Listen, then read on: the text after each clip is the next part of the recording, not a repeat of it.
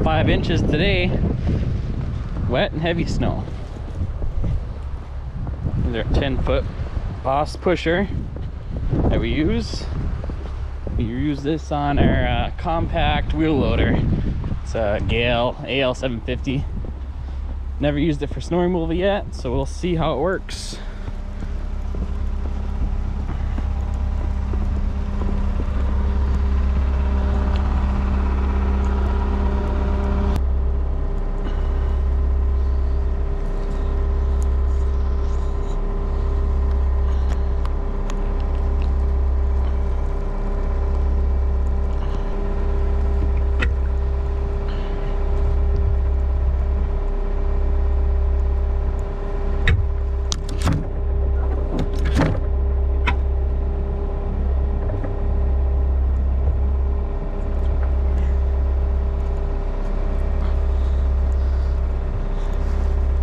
Looks like I can't put you there. You get hit with the windshield wiper.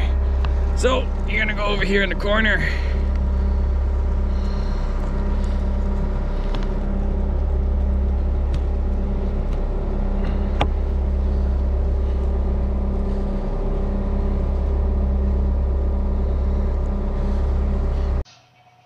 Alright guys, after being able to use the wheel loader in the snow, I can tell you what, it's way better than using a skid steer. Just having the weight and the articulation alone it's just so much better. It's really good in the snow. I'm pretty impressed with it actually. You can see here I'm having a hard time trying to hook up the pusher. There's a whole bunch of snow packed in the quick attach on the pusher itself. But yeah, being the machine has diff lock, so that's really nice. You can lock all 4 tires. Only going straight though, it seems. But I'm really impressed with this machine and what it's able to do. It would walk all over the skid steer I had. And I had a 2012 Case SR220, which is a wheeled skid. And I used it last year with the same pusher on there, and it didn't have the ground clearance, it just didn't have the traction. I tried studding the tires on it, and it just didn't really work out for me. And then trying to compare this to skid steers like apples and oranges, it's just you can't compare the two.